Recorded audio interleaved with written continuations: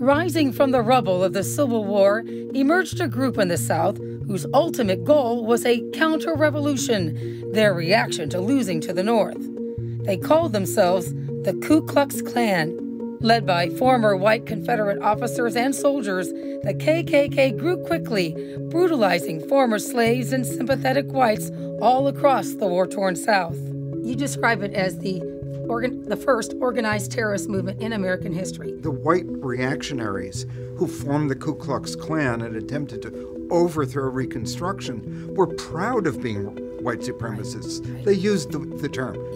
And similarly, people who were victims of the Klan or observing the Klan did use the word terror and terrorism. In his latest book, Klan War, Ulysses S. Grant and the Battle to Save Reconstruction, historian and author Fergus Bordewich sets the record straight about two-term President Grant and his efforts to use the federal government to suppress the Klan. He was a victim of the lost cause ideology which prevailed for that 100 years. And if you look at Grant through the lens of civil rights, human rights, you see a heroic figure, not a failure. The author of 8 previous nonfiction books, Bordewich uses vivid accounts in Klan War to tell a compelling narrative that are reminders of today's challenges to protect the ballot box and quell intimidation. What I've tried to do in this book, and other writers have also been trying to do, is to go back to what Reconstruction really was, what was really at stake.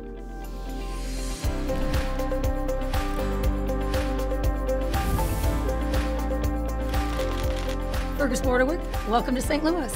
Thank you, Victoria. I'm thrilled to be here. Well, I'm just wondering, are you aware that just a few miles away is our old courthouse where the Dred Scott case, the original case, was heard before it went to the Supreme Court? I am indeed aware of it, a place we all ought to know about. They were, ahead of their time in terms of suing for their freedom, but it didn't really help them. The Supreme Court, one of the worst decisions made was probably that decision to not grant them that. For sure. Today, nobody would disagree with you. Right. And then Grant's Farm, that's another one that's become kind of a family attraction, where Ulysses S. Grant owned some land that originally was owned by his in-laws, the Dents. Yes, indeed. So there's a lot of Missouri in this book. So I learned a lot from the book and this ugly chapter in American history.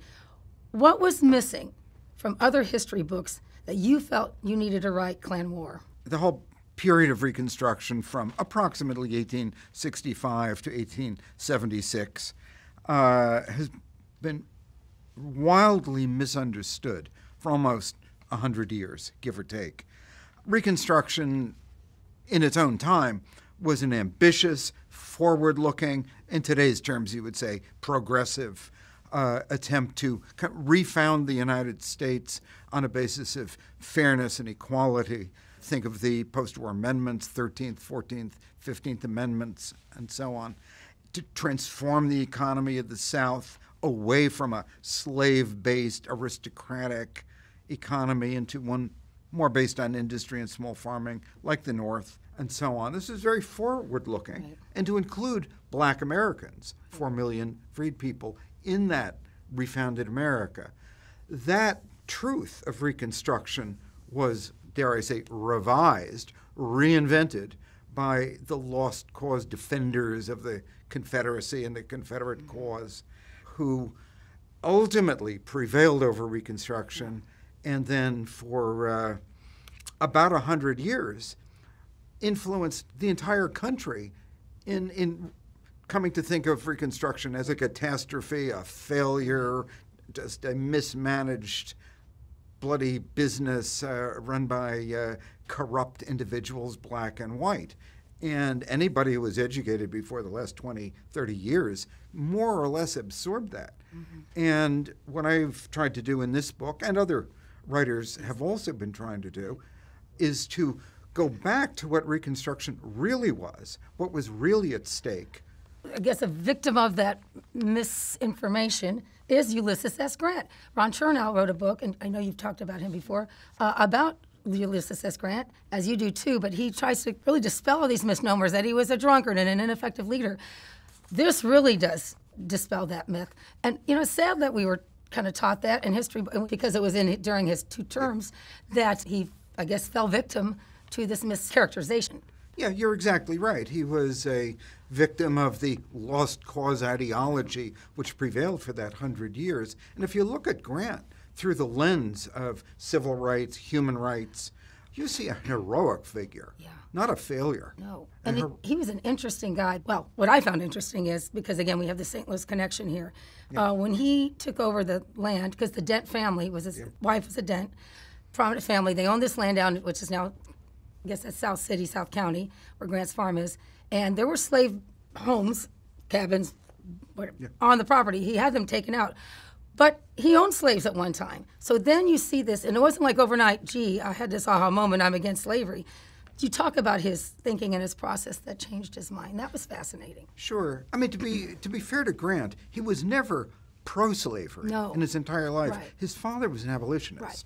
Grant was, before the Civil War, an essentially apolitical man. He didn't have much in the way of politics. And he only owned, and very briefly, thanks to the debts, which embarrassed him no end, only one slave in his own name. He was not happy about it, and he freed that man in about a year. After about a year, he couldn't afford to relinquish his labor initially, but he didn't sell him. He could have sold the man, but he didn't. He gave him his freedom, even when he was having hard times and could have used the money, but he wouldn't sell a human being. And the war radicalized Grant. He was an honest guy. He really was. I have great admiration. And it sounds like historians like yourself are setting the record straight, which is wonderful. We should all educate ourselves. This is really a must-read for higher education, too. I hope that happens. I hope so, too. I know we really need to change this mindset, because a lot of it, definitely the Reconstruction Act, and we'll get into that in a moment, is relevant today. But let's go to the KKK. You describe it as the first organized terrorist movement in American history. How come it wasn't called that back in the 1870s? Well, it was.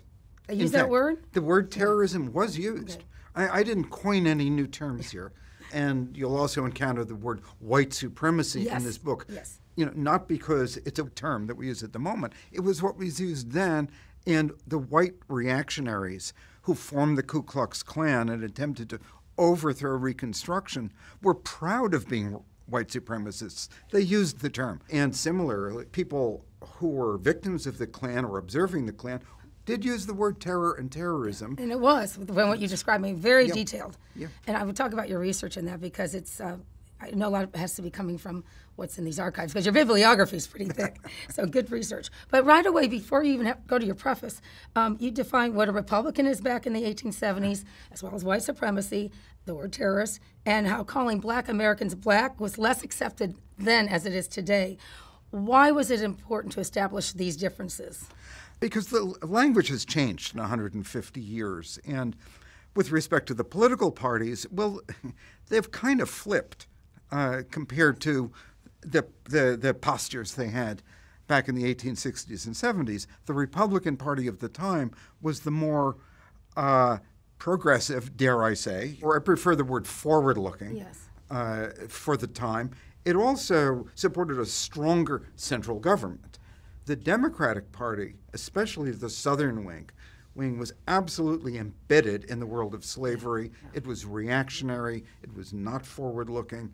It still was tenaciously demanding or claiming that states had rights paramount to the rights of the federal government, and so on, and more resembles a certain wing of today's Republican Party, in that the Republican Party of a century and a half ago more resembles, generally, the Democratic Party. So you have to have this framework in order to understand what's going on. Just as a contemporary, I'm living in these times, I had to wrap my brain around it, because the Democrat and the KKK were one and the same. In the South. In the South, Yeah, the KKK was the armed wing of the Democratic Party. Yeah.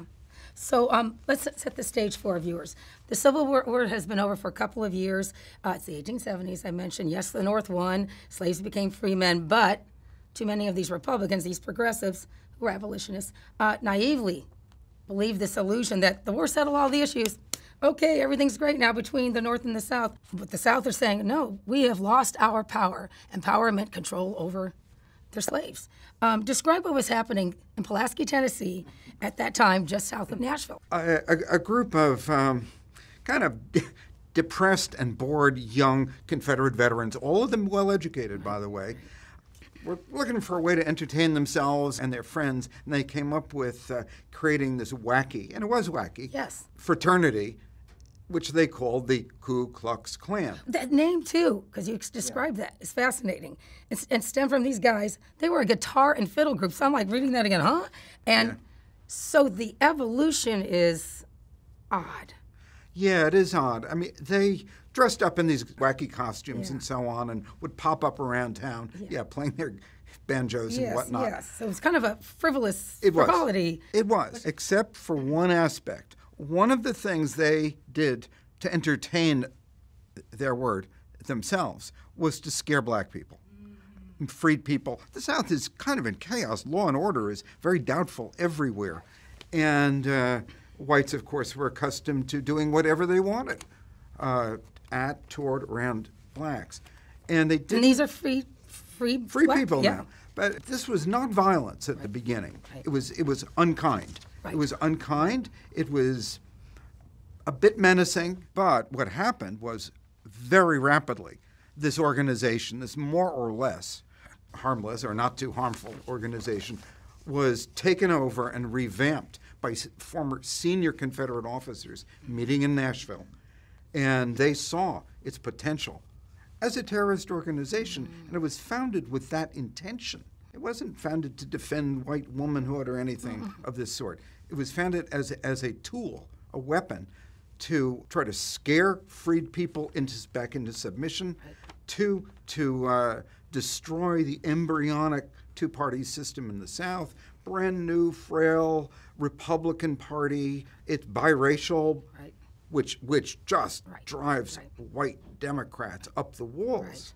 And it is going to transform the South. And the Democrats, reactionary Democrats, absolutely will stop at nothing to prevent that from happening. So its goal from very early was political, and one of its strategies was to terrify blacks out of politics, and white Republicans also, by the way.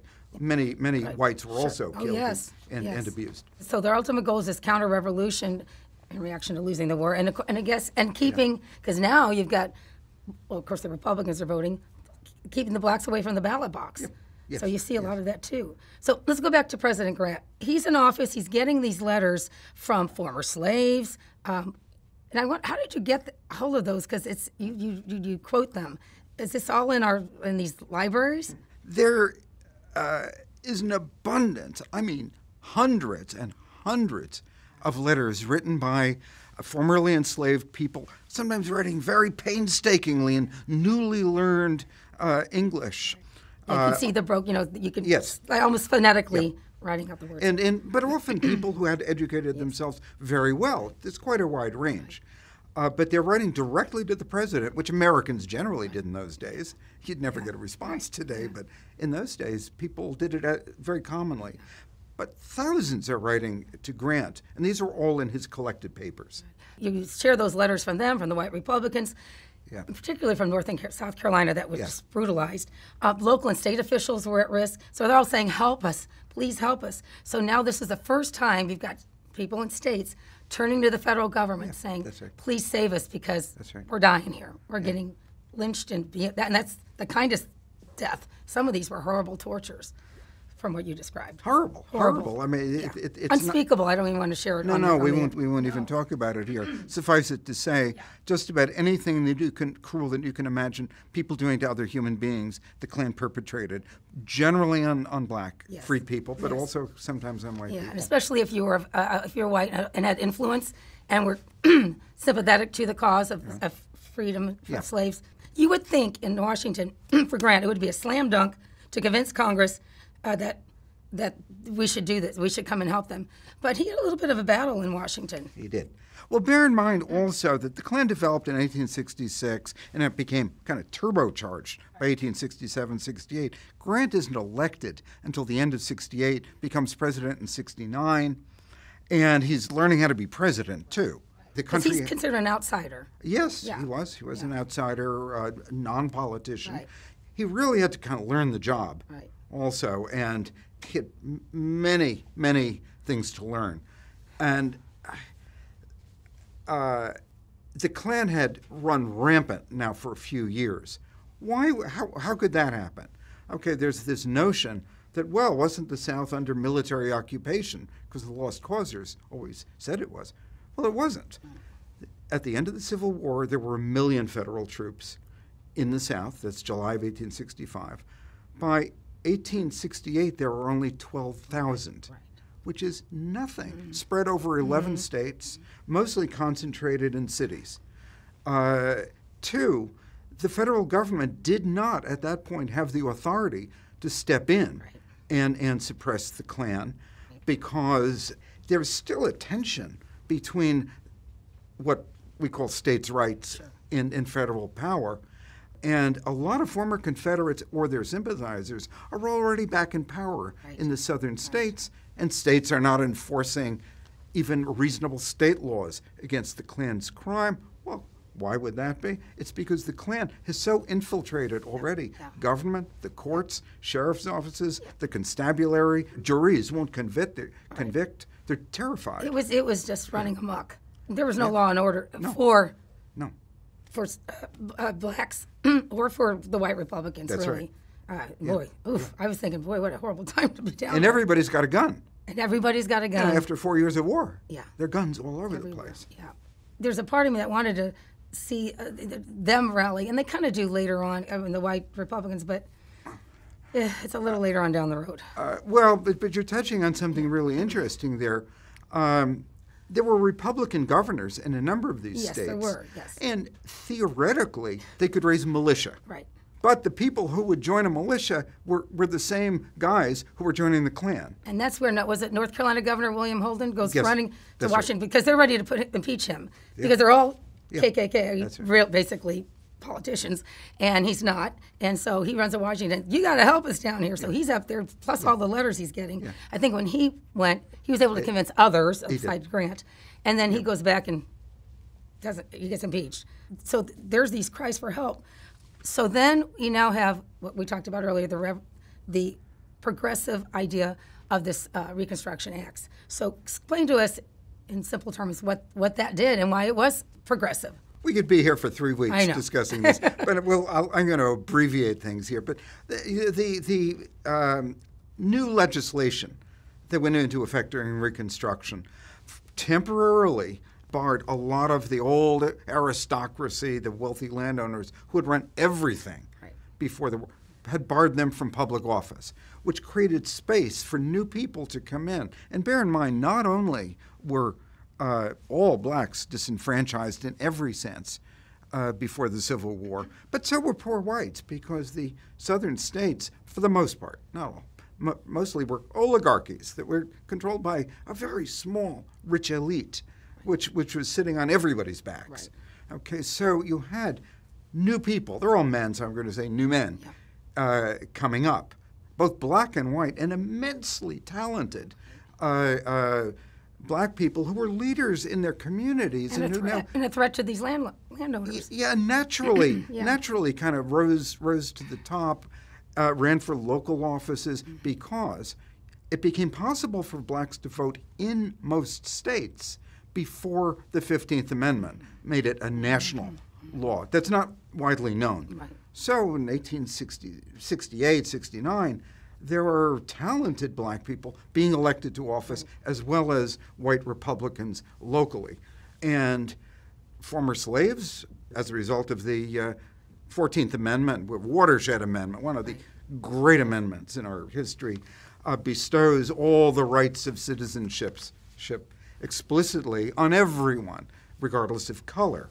So men can participate in public life and so on. They can sue in court. Black people couldn't sue in a court except under special circumstances before the war, and so on.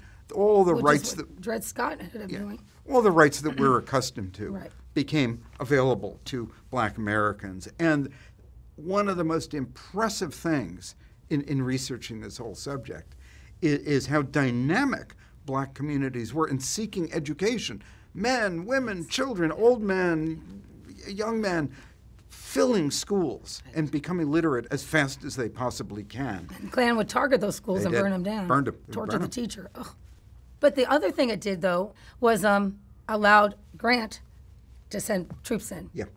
Especially to South Carolina. In fact, he had them on martial law. He declared martial law, right? Finally, what happened was this. Congress, because Congress is behind Grant, basically. Right. Although Grant he walks up to Capitol Hill. Well, he rides his carriage to Capitol Hill, and then he walks into the Capitol. Yeah, that's a great part of it. And he makes it clear personally, he's putting his prestige on the line. I need law that is going to enable me to break the Klan. Yeah. And now he has supporters in Congress. They were called the radical Republicans. Right. Radical then just meant they believed in civil rights. Yes. It didn't really mean anything. Right. They often were businessmen who had a business orientation. Yeah. But when it came to rights, they were very, very forward-looking. Right. And Grant begs for and demands legislation. He gets it. It's called a Force Act, or sometimes the Ku Klux Klan Act. Right. And it enables him to do a couple of things. One, in counties that are in a state of insurrection, key word that's used throughout these acts, allows him to suspend habeas corpus.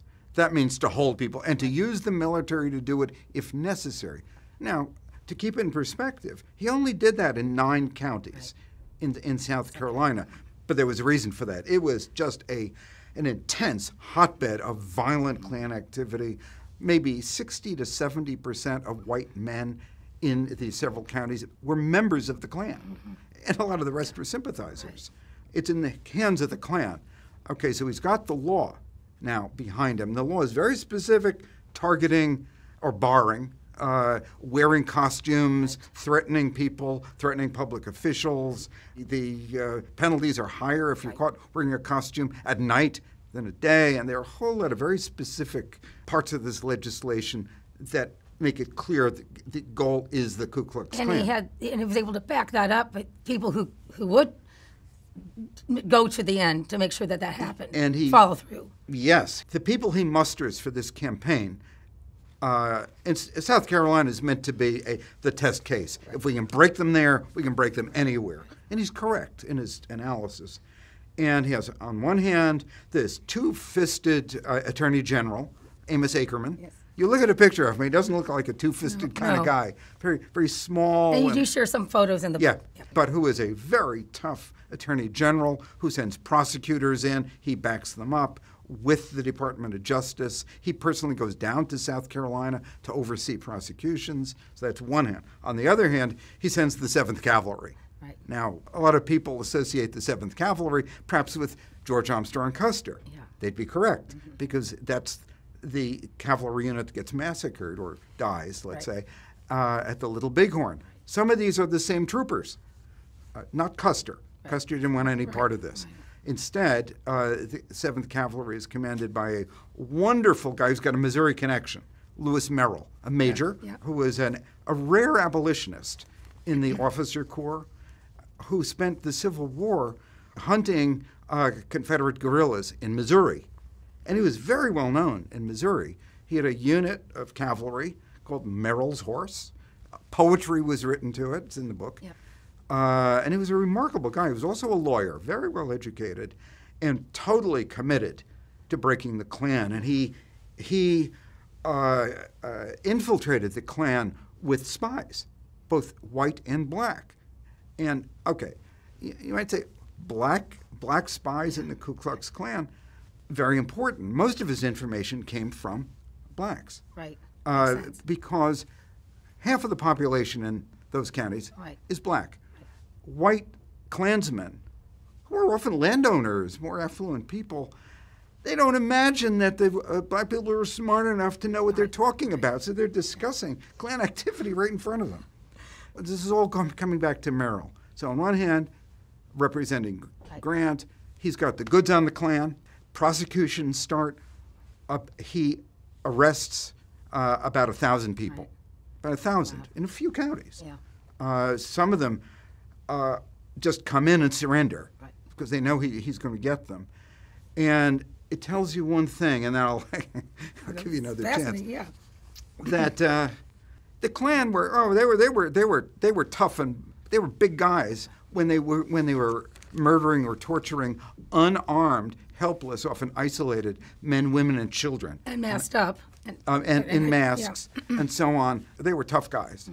But faced with the 7th Cavalry, they just caved. They were cowards. Of course they were cowards. They were bullies. I'm going to go to your writing. How long did it take to write that?